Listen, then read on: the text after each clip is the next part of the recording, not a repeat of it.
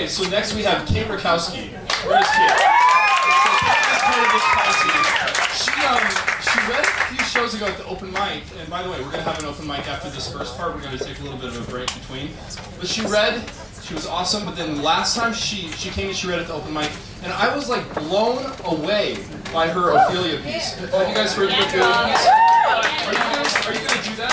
No, I'm not. You're going to do it. She's so prolific.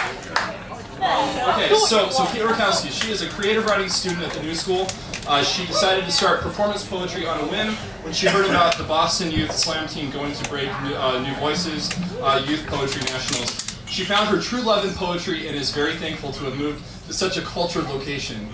Let's hear it for fucking New York. It's amazing.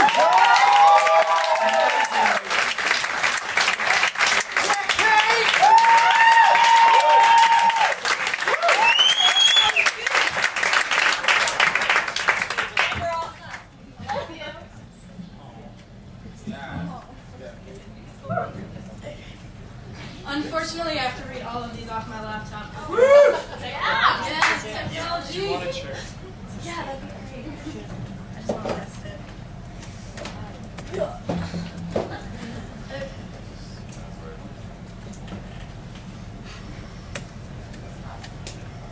I like your background. It's like 5,000 things. All right.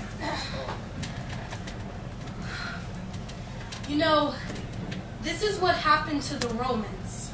They held too much stock in woman, making gods out of weak wings and menstrual blood. I tried to tell him, you can't move mountains with manicured hands, but he didn't listen. Searching for someone to complete him with locks of mythology hanging around her collarbone, Venus, the goddess of love, locked herself inside a shell. Like her top breast could not form an exterior hard enough to protect her. Is this what you are looking for? I ask him. Stop cracking open clams, trying to find a pearl worth calling a companion. Settle, I tell him, for less than perfect. Settle for a woman not worth building a religion over.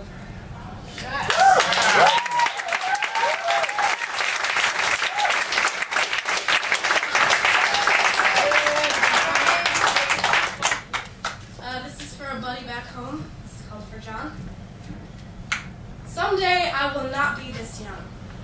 I will not taste like fragility. My breasts will not make you feel so guilty for wondering. We will both be old eventually. I am not saying we will do it together, but someday our brains will hold so many memories. We will drop the ones least important and leave them in storage boxes with clothes we stopped calling and people that don't fit anymore. I want to tell you now, when I am 73, I will look just like my grandmother, because I have stopped growing tall and can only grow up from here onward. Now, if I ever did drunken convince you that this would be a good idea, waking up in the morning would be a monster. You would write mistake on my back and felt tip regret. You would take shower after shower. Countless poems would be written in my honor. I know that we are not giants, but we are so much bigger than most people I've met. My heart fills up most of my rib cage, and I will remove it in a second to give you a place to sleep when you get other girls sick. I would open up every window in New York fucking city because, yes, I trust you around ledges more than I trust myself. I would do terrible things to you. I would lie.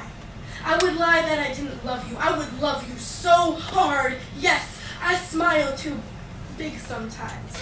I will make you think I am happy when death is on the brink of my dimples. But you are another reason I don't carve love letters into my arms anymore.